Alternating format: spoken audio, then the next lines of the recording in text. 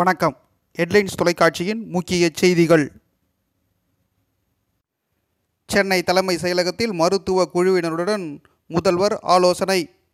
தமிழகம் முழுவதும் மீண்டும் லாக்டவுனை நீட்டிப்பது குறித்து முதல்வர் பழனிசாமி ஆலோசனையில் ஈடுபட்டு வருகிறார்.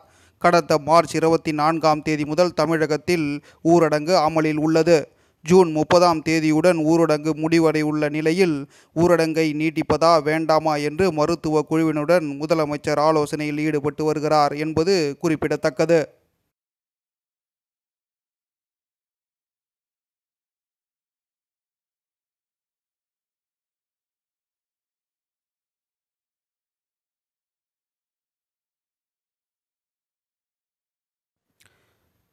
தலைவாசலில் கால்நடை ஆராய்ச்சி பூங்கா முதலமைச்சர் நேரில் ஆய்வு. நேற்று சேலம் மாவட்டம் தலைவாசலில் சர்வதேச அளவில் அமைக்கப்பட்டு வரும் ஒருங்கிணைந்த கால்நடை ஆராய்ச்சி பூங்கா மற்றும் கால்நடை மருத்துவக் கல்லூரி கட்டுமான பணிகளை முதலமைச்சர் எடப்பாடி பழனிசாமி அவர்கள் நேரில் பார்வையிட்டு ஆய்வு மேற்கொண்டார்.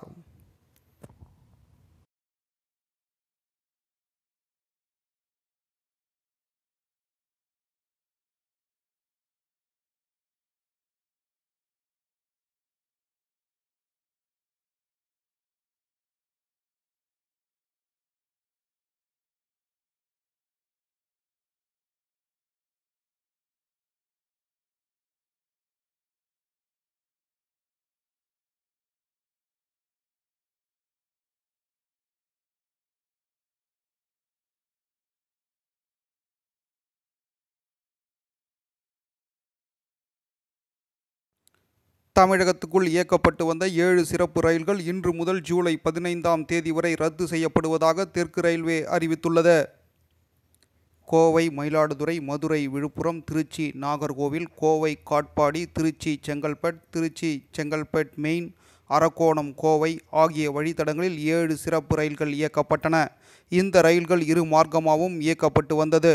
இந்த நிலையில் தமிழகத்தில் கொரோனா பரவல் அதிகரித்து வருவதை கருத்தில் கொண்டு இன்று முதல் ஜூலை 15ஆம் தேதி வரை சிறப்பு ரயில்கள் அனைத்தும் ரத்து செய்யப்படுவதாக தெற்கு ரயில்வே அறிவித்துள்ளது. கொரோனா பரிசோதனையை அதிகப்படுத்த வேண்டும் மு.க. ஸ்டாலின் வேண்டுகோள்.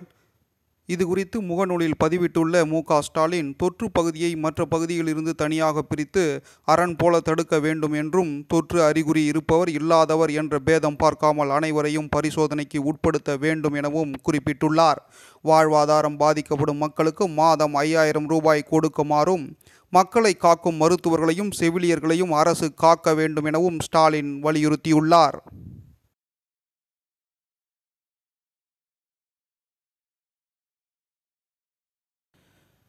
சாத்தான்குளம் தந்தை மகன் மரணம் வழக்கை சிபிஐ விசாரணைக்கு மாற்றுவது தமிழக அரசின் கொள்கை முடிவு.